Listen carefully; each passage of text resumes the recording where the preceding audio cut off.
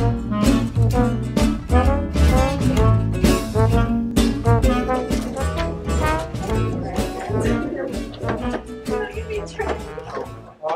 right.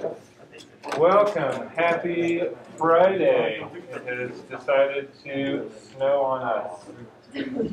Very exciting. All right, to start out, what questions do you have about the lab, interrupts, traps, anything that the quiz, anything that we've been looking at? There. The quiz, the last two questions are troubling me. Can you go through what a run would look like? I'm kind of lost on when a process can switch over. Can I switch over once it's ready? Do we need to wait to complete the rest of the CPU time and those sorts of things? So you're talking about the one where you're at how many kind of time steps? Yeah. So in this scenario, we can just kind of pick some other attributes. So let's say process A has 3 CPU, process B, 1 CPU, 1 I/O that's going to take 2 steps to do, and process C, 2 CPU. And so if we're thinking about what does this sort of simplified model look like when we run these processes, at each kind of time step,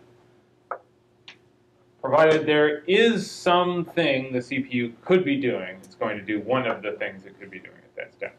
So at the first time step, what things could the CPU be doing? Running one of the 3 processes. Yeah, so it could be doing CPU work for any of the 3 processes. What's the other thing to do, Luis? Ideally, starting I/O for B so you can run the CPU when it's off. Yeah, so the other thing it could do at this point is to start an I/O for process B. And we know since that I/O is going to take 2 steps, process B is going to be blocked for the next 2 steps. It won't be able to do anything on steps 2 or 3, but our system's going to do something, which in this case either CPU work for A or C. So I don't know, maybe it does C.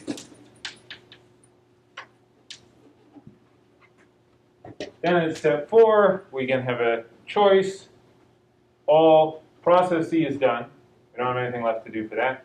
But we could finish the I/O for B, or we could do CPU work for A. And so this is sort of how we're thinking about what the system is going to do. And the question is asking you to think about how these operations could be arranged to complete all the work in the fewest steps, or the kind of worst way to do it and take the most steps. Basically, the second part is how could you arrange this work to achieve the most CPU idle time, the most time steps where there's nothing to do because all currently running processes are blocked. Jim? Yes, okay. So I'm wondering, so realistically, can you open like 10 I/O processes? Like, is there a limit to how many I/O processes can you open? Yeah, this is a good question. I/O is a very general category. I/O could be printing, it could be reading or writing a file, it could be reading or writing data from the network, it could be all sorts of different things. For a particular device like a hard drive, there's going to be a limit to how many bytes that drive can read or write per second. And so, particularly in modern web servers, where clients are connecting, requesting some file or requesting some update that needs to involve the disk quickly becomes the bottleneck, because the disk is much slower than most other parts of the system. And so yes, the operating system will need to have, or the disk itself will need to have some way to buffer operations. I mean, keep track of what operations it needs to do next when it finishes its current operation. And the amount of space for that is going to be limited. So yes, there will be a point where the I/O device is completely occupied and you don't have any more space to buffer requests, so then maybe any future request you just have to block and wait until there is space to record this kind of new request in the queue in the line of things waiting for that device. I have a question about the reading. So is the exec function basically just saying I'm going to execute another function while parallelly processing? Yeah, so this is a preview of what we're talking about today, how to manage processes. The short version, this exec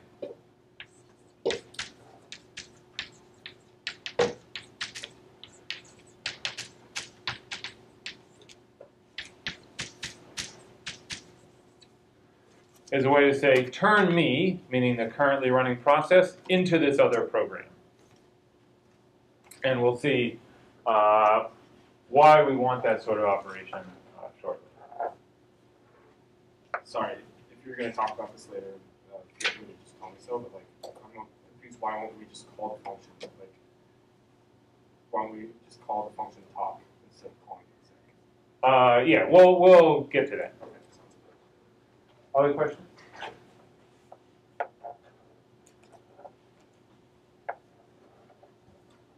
All right, let's start out with a bit of practice.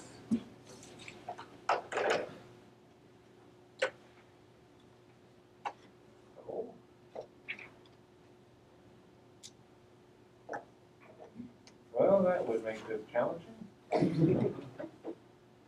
You considered connecting to Wi-Fi? Apparently not.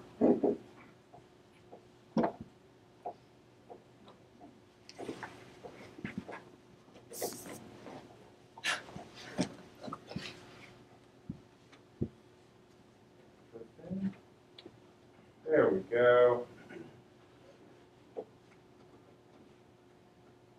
Okay. First question, how does the operating system know which code, like what instructions, should execute when an interrupt occurs?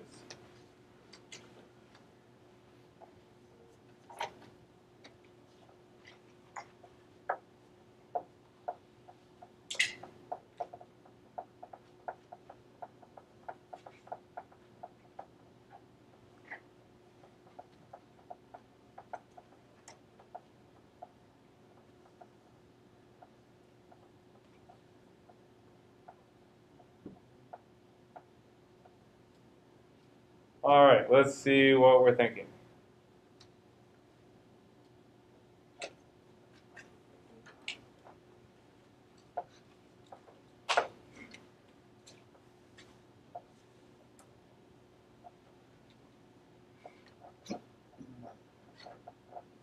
All right, most of us thinking A. There are some votes for the Nanoelves. Please, quick discussion with your neighbor. What you're thinking about the actual mechanism involved here.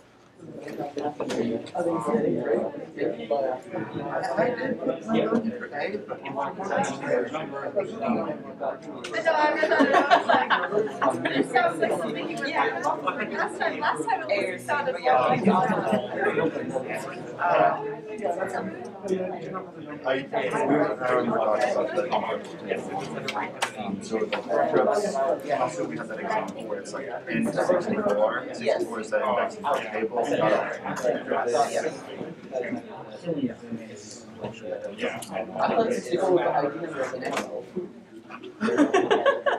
remember like after I support this. We should just rename the interrupt table the Nanoelves. Are we? I wonder. All right. Who can remind us what the mechanism is called that is used to do this? Interrupt Nanoelves. Close. I do wish there were a little, like the improvement in processor speed was that we had figured out how to make smaller and smaller elves inside the processor to handle operations. Yeah, what? Interrupt vector table. Exactly. We have our interrupt vector table or trap table that's set up at boot, and then an interrupt number is just an index into that table, which contains the address of the code we're going to run. Does that make sense? Questions on that? I was wondering, like, how how do we know what the associated number is? Like, where do we store that information? So what number is associated with a given interrupt, that's determined by the hardware. So these interrupts, like the timer interrupt, generated by an actual circuit on the CPU, and the x86 architecture says, okay, interrupt number 12, or whatever it is. That is the timer interrupt. So when you set up this interrupt table, the thing at index 12 should be what handles the timer interrupt. And then the hardware also needs to pick, say, some number that's going to be associated with system calls. And then that is what will be used to initiate the switch to kernel mode for a system call. So the interrupts that we've been talking about are provided by this combination of hardware and software. And a significant amount of how they work is just determined by Intel or whoever designed the CPU that you're running on. Other questions?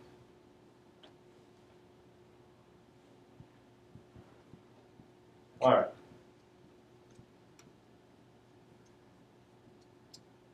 Next, which of these 4 instructions would not be a privileged instruction?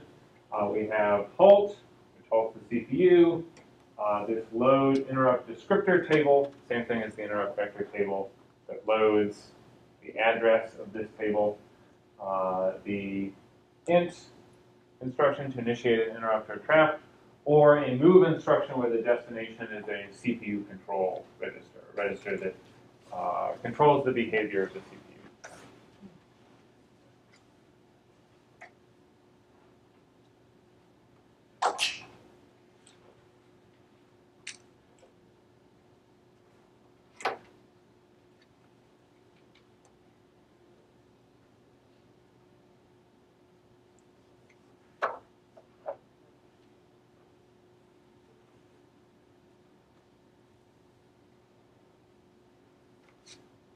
All right, give me your best guess.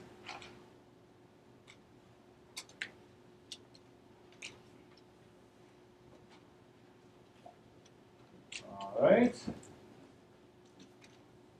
Okay. All right, some different ideas on this one. Please discuss with your neighbors why the ones that you think should be privileged would need to be privileged. Yeah, that's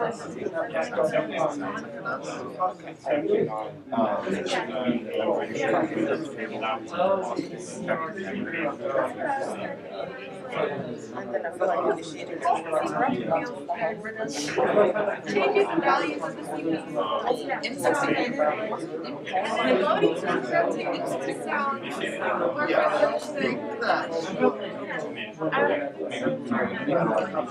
I really don't.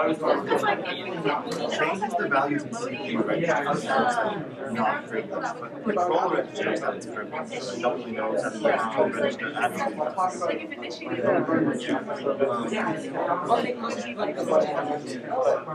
Yes, it is probably, it is, yeah. Because, I mean, you have to, you don't have to be doing sensitive stuff with that. You know, What is a control register? But does it control the CPU? I mean, It's like, oh no, And I feel like the I didn't see any, but I'm convinced it's Dino.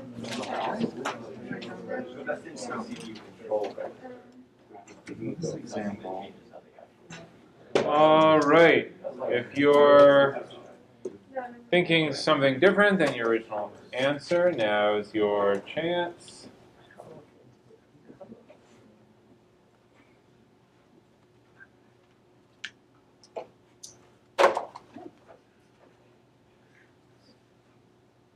All right. In this case, the user needs to be able to initiate an interrupt. Why does the user need to be able to do this, or why is this not a vulnerability? Because it's going to make system calls, and you put the code in, and you initialize it up, and then it's not a vulnerability because you just run kernel code. Like, you run kernel code from specific points that you know, so the users can't really exploit that at all unless the kernel is set up for them. Yes, exactly. The user needs to be able to say, oh, do this system call, to transfer the machine into kernel mode. And, as we talked about last time, we don't have this interrupt instruction that lets it jump to just any arbitrary address, any arbitrary point in the kernel. It just jumps to one of these entries in our interrupt vector table. So it can only jump to the beginning of one of the handlers, so it has to jump to some trusted piece of kernel code that can't just do an arbitrary operation. This move to a CPU control register,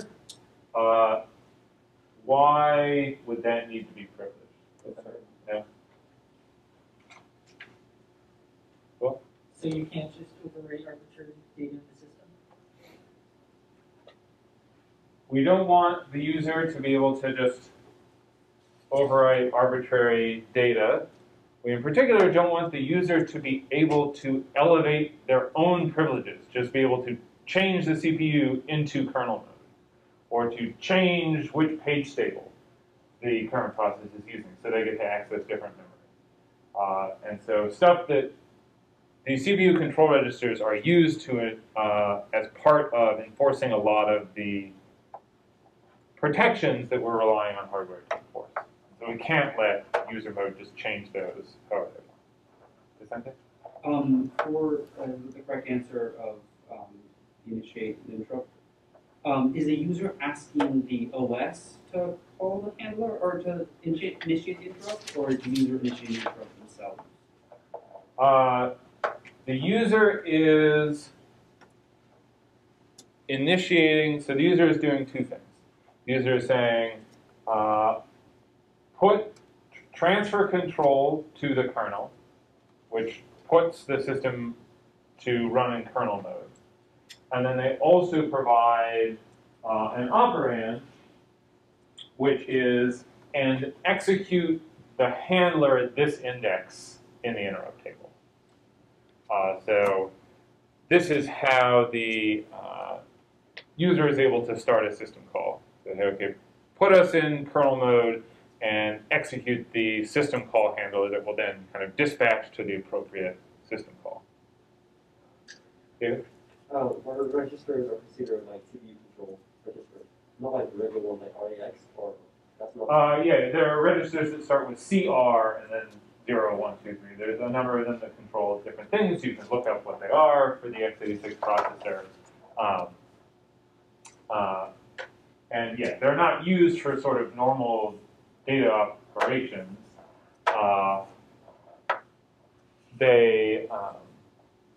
They're used for things like, what is the address of the page table that the current process is using to translate addresses, virtual addresses to physical addresses. They're also where the information about the most recent arithmetic operation is stored, so that you can branch based on that, do jumps based on that. And we wouldn't want the user process to be able to directly change what's in there either, because then they could mess with how the branching instructions behave, rather than having it operate based on the actual arithmetic operation. Other questions?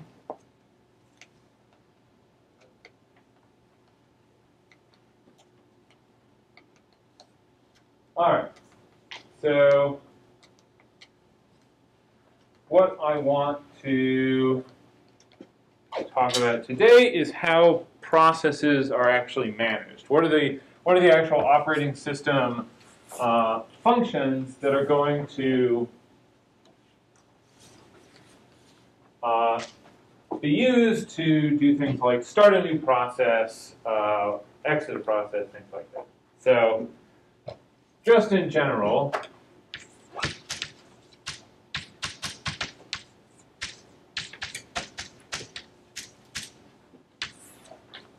let's think about some things that the operating system needs to do when starting a new process.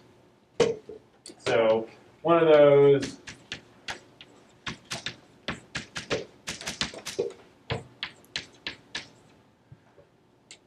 we need to allocate and initialize our process control block, for an OSV terminology. That's our proc struct. So when we create a new process, we need to allocate and initialize the structure we're using to keep track of information about that process.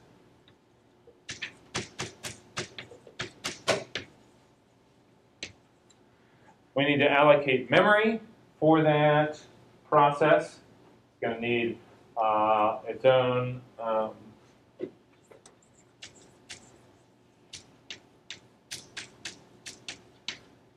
address space. The process has its private address space that is its own set of virtual memory addresses. If this process is running some new program, what do we need to do? What's an important step in actually being able to run that program? The program is currently a file on the disk. Okay. Load the code into memory.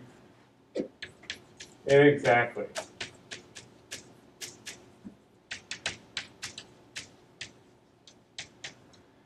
If the program we're running, that code is sitting in a file on disk somewhere, we need to load it into memory so we can actually execute those instructions.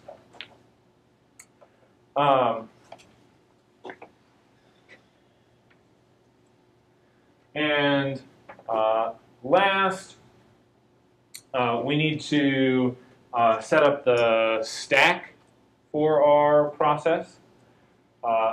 Last time, went through how we were using the stack to facilitate mode transfer.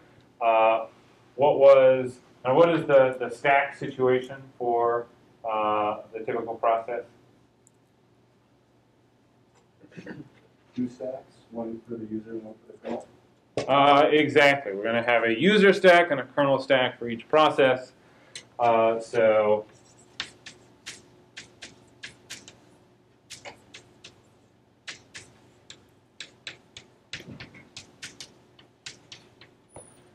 we want to set up those stacks. Now, these stacks might be in they're in the address space for the current process, but we actually need to set up stack pointers to actually determine like where in that address space this process is going to locate its stack.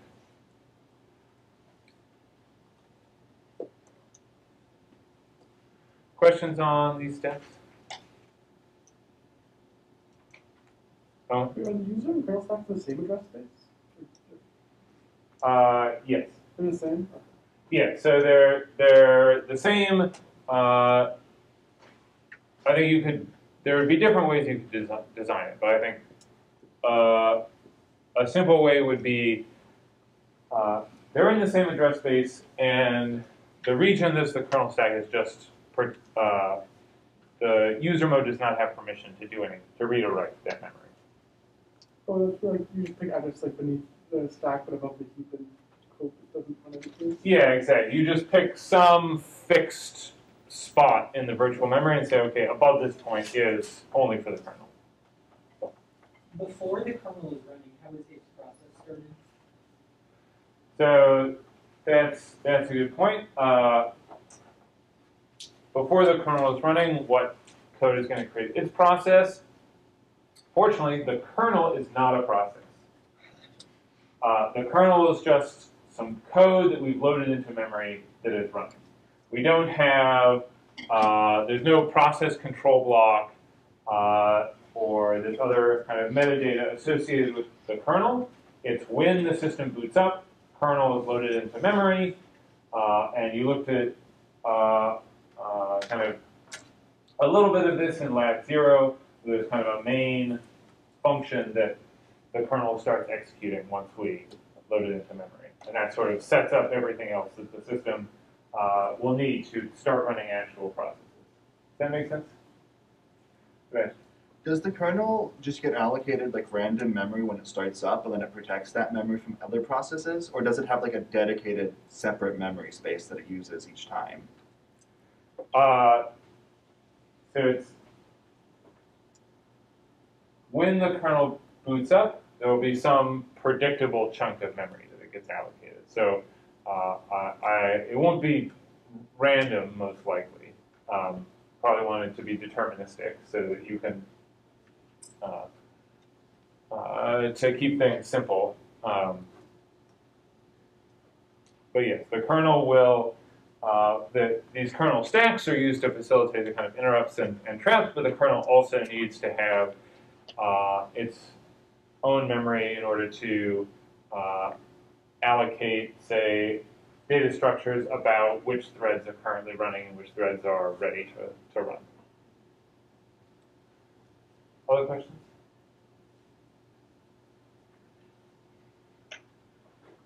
All right, so let's do a bit of compare and contrast in terms of how two different operating systems provide an API for creating a new process. Let's first consider Windows. We have the creatively named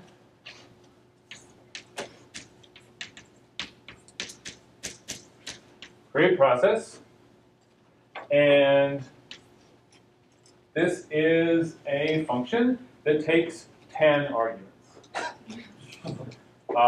You give it, and so it might look something like this, where this first is a module name, which when we're starting a new process might be null.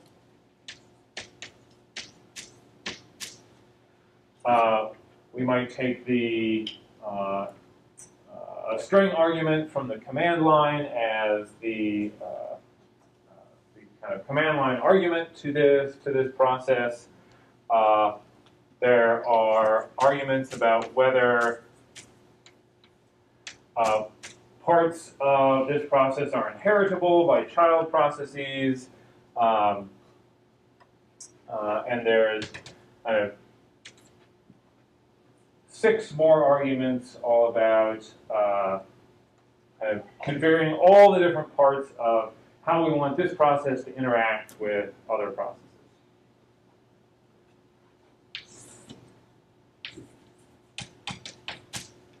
If we compare that to the Unix approach, Unix does the following.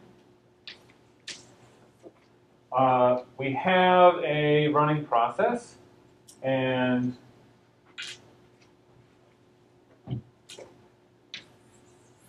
this process says something like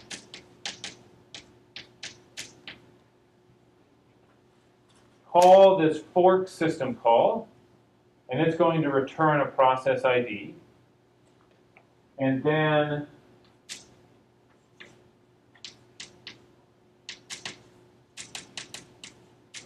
we say if the process ID is 0,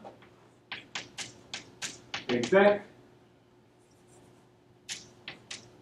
else we wait for that PID. And this fork, as the name suggests, is going to create a kind of fork, a branch in our road of execution where we're going to have two processes, one of which goes down this way, one of which goes down to wait. And the way that this works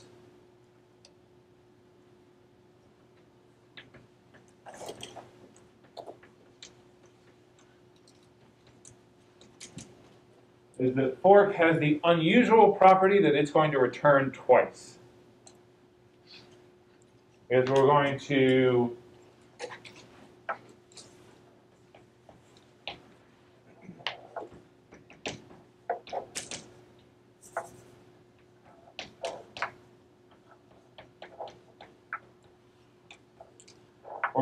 take the process that called fork, we're going to copy it, all its kind of entire memory, and then fork is going to return 0 to the child process, which because the child process is a complete copy of the parent, both the child and the parent continue executing from where fork was called. So fork is called, we create a copy of this process, both of those processes continue executing. One of them gets a return value from fork of 0. That's the new child process we created.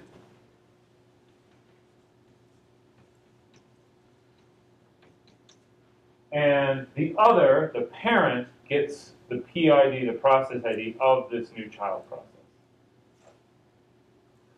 So then we can have code that says if our return value from fork is 0, we know we're the child, otherwise we know we're the parent.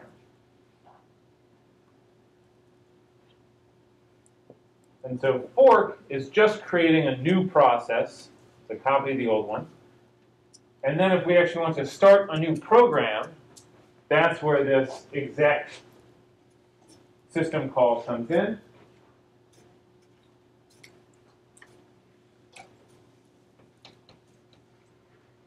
And exec is going to take some command and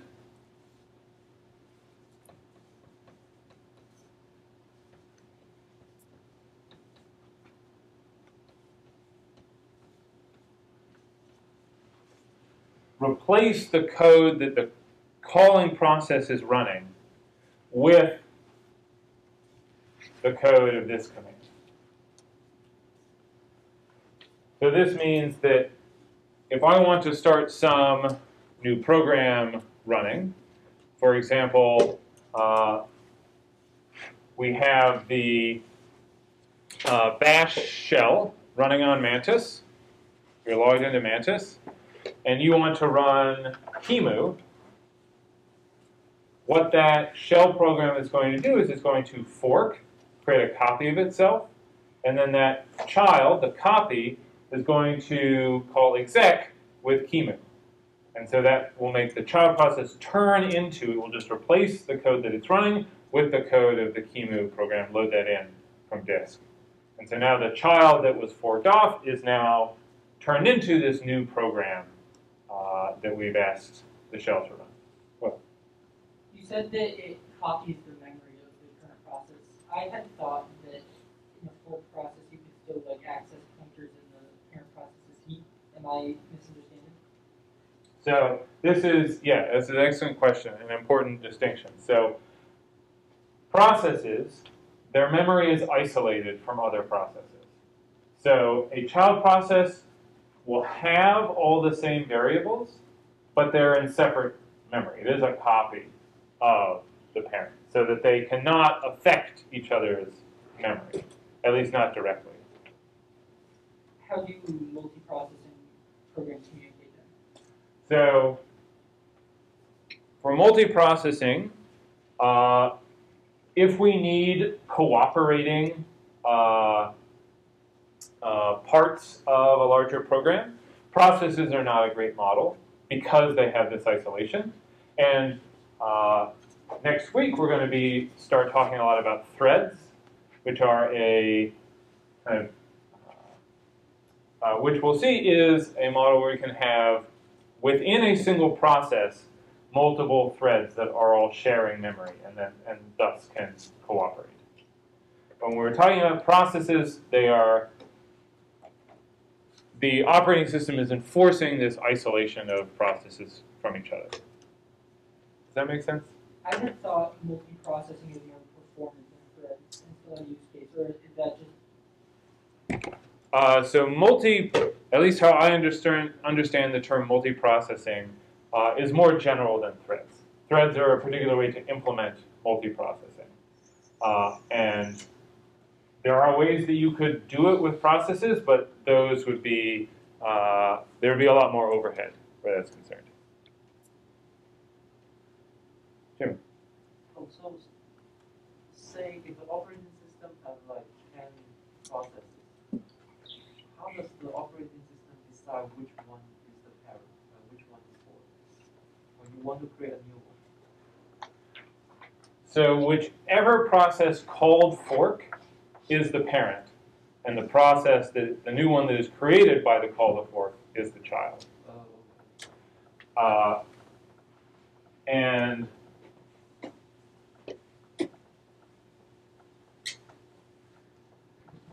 you can think of when Linux boots up, there's some initial process that is running that is never going to terminate. And then it might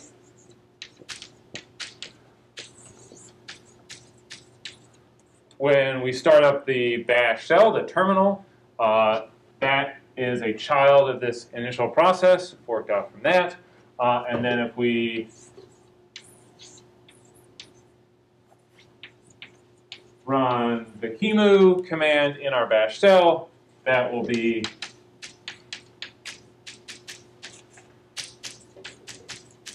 fork and then exec to start running that as a child of our shell process.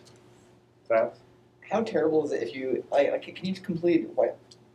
How terrible is it if you have some C code that says while true like fork? Oh, you mean like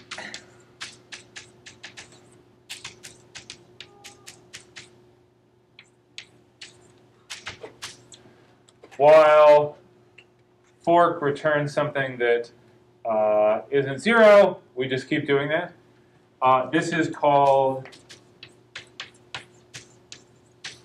a fork bomb.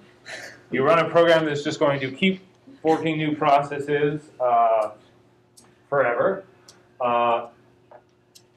This is a way that can just totally lock up a system. Playing around with this morning. Running this, Linux can set a maximum number of child processes, and this will quickly hit it, and it will just, and the fork will fail, and the process will exit. However, if I had it print something in this loop, that locked up the system entirely, and I had to hard reboot it. Because I could not even SSH in, because the system was just completely locked up by this fork bomb.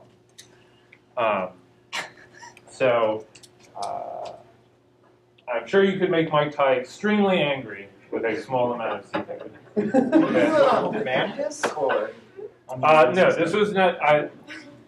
Could do you not do this on Mantis. But you could.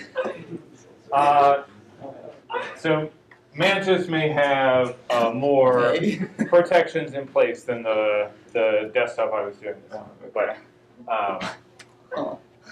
you have accounts on Mantis on the assumption that you will be good citizens. That assumption can change. So be aware of that. So I'm not exactly clear like why the child has to be a copy of the parent. Why can't there be a blank slate of new memory that's out? So that's a fair question. Why do we need to do this whole copying of the parent? So some nice things about copying the parent is that the child can inherit things like the table of open files from the parent. And so I want to fork a process, a child process that to handle some I/O with a file that the parent process opened. That's a useful thing for fork. But there, and I think the reading touches on this. There are people that argue that this fork exec model is not ideal, and that instead we should have something like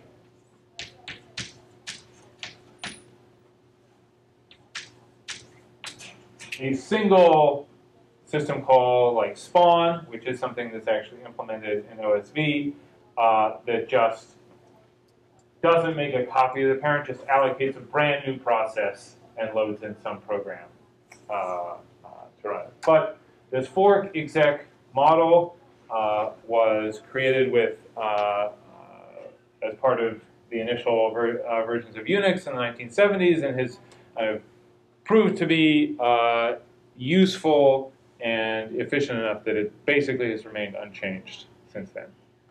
How is Spawn different than a create process? I mean, it's got 9 fewer arguments, but. No, I would say Spawn is similar to this idea of create process.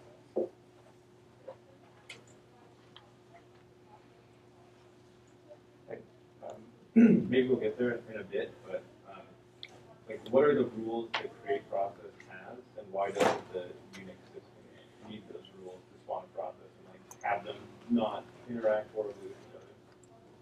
Yeah, so this is an interesting design question.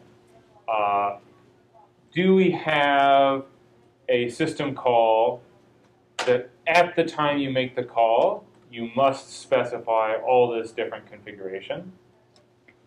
Or do you have a model where, however the parent was configured, the child is also by default configured exactly the same way? And then between the call to fork and the call to exec, the child process could change things about how it's going to interact with other processes before start executing this. So this is, yeah, I think there's trade-offs involved in terms of like how you, the API you use for actually doing this configuration step. Well, if I'm in a process that's using a lot of memory, like let's say it's like 10 gigabytes of RAM and it's using 9 gigabytes of the heap, and I want to create a child process without copying all of that memory and having you swap, is there a way I can just explicitly say fork to an empty process? Yeah, so this is a nice segue to the issue that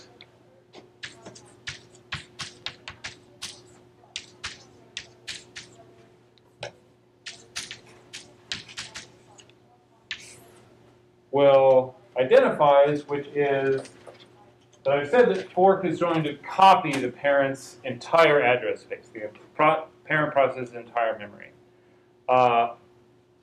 That's pretty slow, particularly if it's a lot of memory that we're copying over. And furthermore, if we're about to call exec's going to blast over that memory that we just copied, because it's going to initialize the child process to be some totally different program. And so all this copying of the parent's address space we just did, totally wasted. So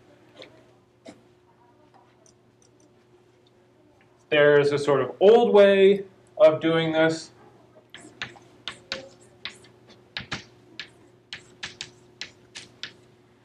A system call called vfork, which says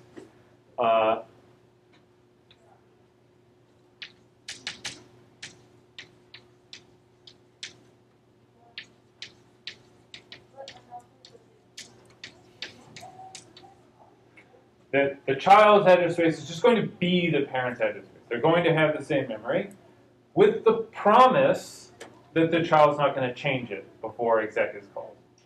But that's not enforced in any way, which might be one of the reasons that, you know, this isn't really used anymore.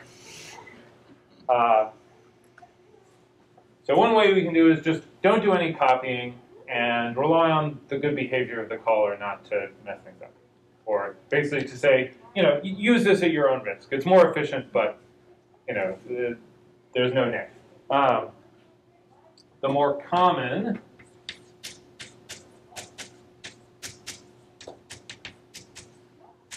is an approach called copy on write, which is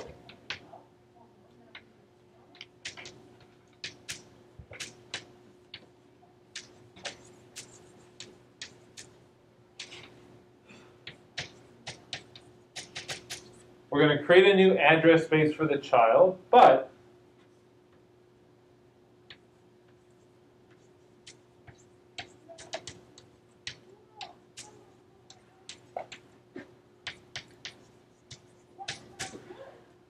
the mappings from the virtual memory addresses in the child's address space will refer to the same physical memory as the parent's address space refers to. And any guesses for what the kind of third piece of this is? So that we're, unlike before, not relying on the processes to just behave. Well, every time it tries to write through, it copies it to its own address space. Exactly. We need to make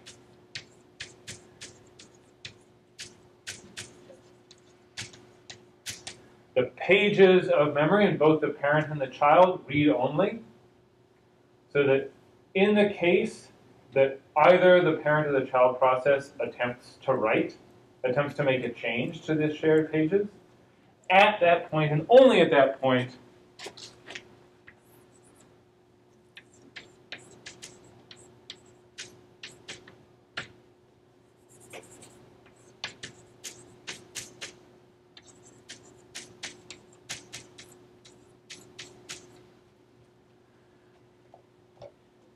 when either of them tries to write to these read-only pages, it's going to cause a fault.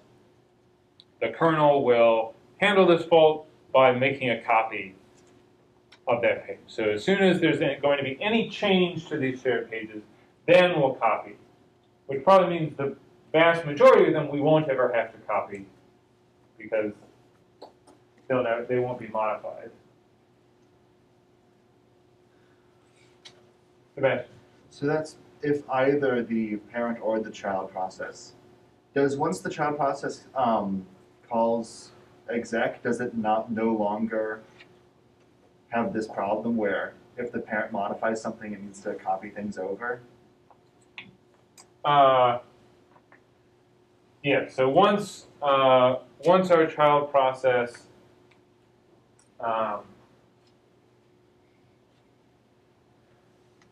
so exec will write to many of the pages of the child's address space, which will at that time copy those over.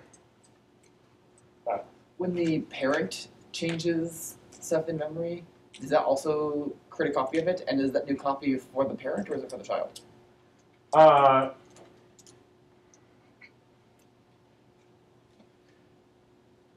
So the first part of that, yes. When the parent tries to make a change, that creates a copy because the parent and child, their memory should be distinct. And so if the parent changes a variable, the child should not see that.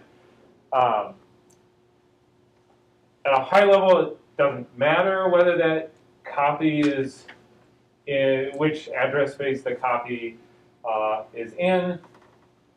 So maybe you can design it that you're always copying in the child, or maybe it's you copy whoever is trying to write it. But in any case, you create a second copy of the page and you set up the page tables to have the two processes refer to the different pages. If both processes try to write to some file, like sequentially or something, like say the child makes the write copy first, and then does the parent still make a second writable copy, and then there's like this empty, not empty, but like a dead page that nobody references, or? Yeah, that's relevant detail here, that when we make the copy, we're then going to make both pages writable again, because there's no, once we have two of them, they shouldn't be, there's no reason to have either one be read-only. In the standard fork where everything's copied, do both processes block until everything's copied? Like, did the parent process stop execution? Yeah, in our slow version of fork, the initial call won't return until it's done all the initialization of this new process, which would include the copying. Yeah, which is why on any real OS, we'll be doing copy on write, and you will make OSV do copy on write in our last lab 5. Okay. If you had a parent process create two child processes, and then one of these three processes tried to write something, would each of them then get their own copy, or would only the writing process create a separate copy of memory? Or is that just like an implementation detail? I think that would be an implementation detail. You, off the top of my head, the child that tried to write would get its copy, and you'd keep the read-only copies in the others. But yeah, once you are dealing with a bunch of children, there are a number of sort of implementation details that you need to think about, like that. All right. Make sure to get through the essentials before we have to go. So first essential thing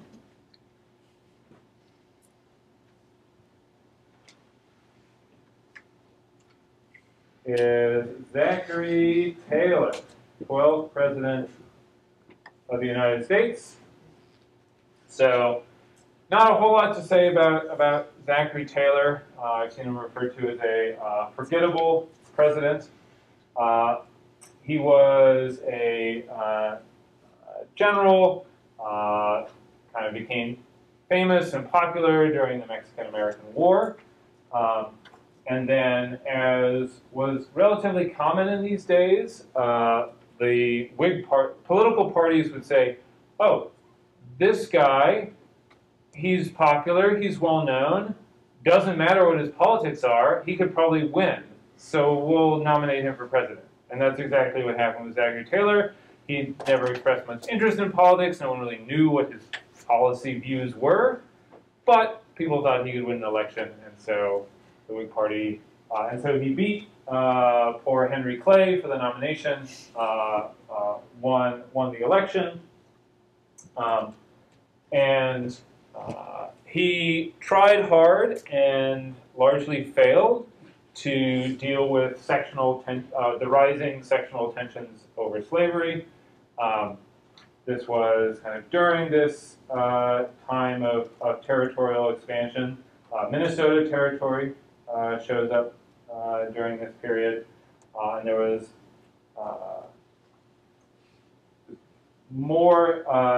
there was this question that would shortly kind of break the states apart of where would slavery be allowed to expand and where it wouldn't. Zachary Taylor died in office, not 1 month like Harrison, but 16 months after his election. And so next time we will talk about his vice president, Millard Fillmore, who stepped into office, another fairly obscure gentleman. All right.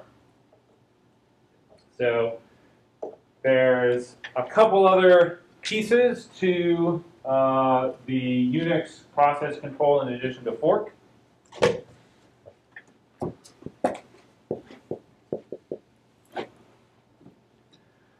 One of these is the ability to wait for a child process to finish. And so you saw me use that over here, where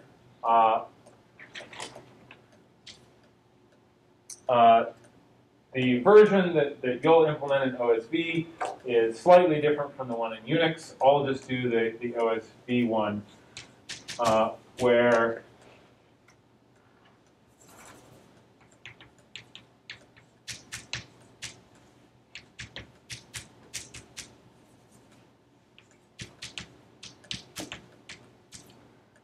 Wait takes in the ID of the child process the parent wants to wait for, and then takes in a pointer that will be used to store the exit status of the process. And this goes along with, so wait is parent is going to block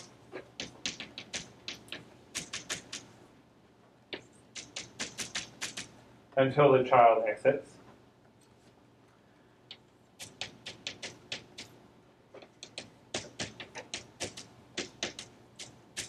And we also have this exit system call that a process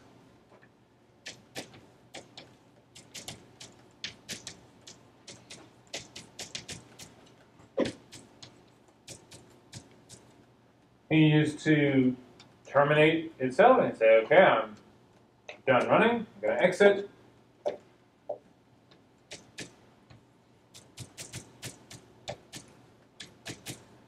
And it can set this integer exit status.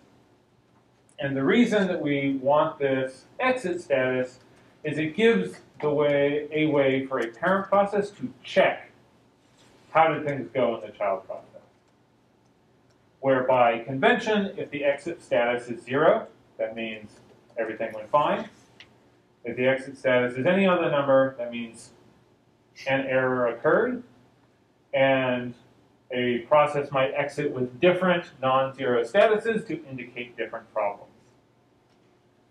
So the ls program in Linux that lists the files in the current directory, its exit status is 0 if things went fine, 1 if there was a minor error, like some subdirectory didn't exist, and an exit status of 2 if there was a major error, like the top level file, the top level location you told it to list didn't exist.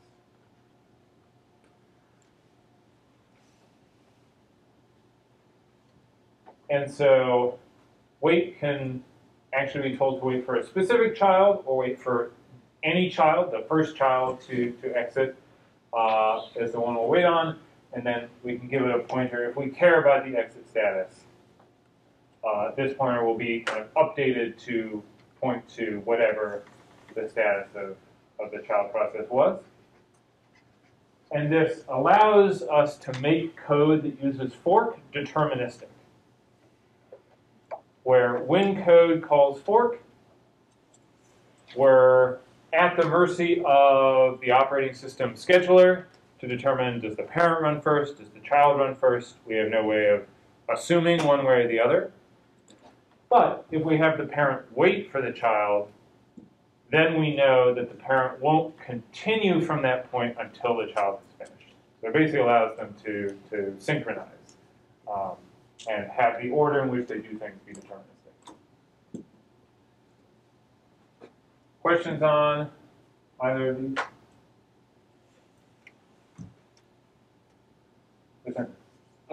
We said wait for the first child to exit.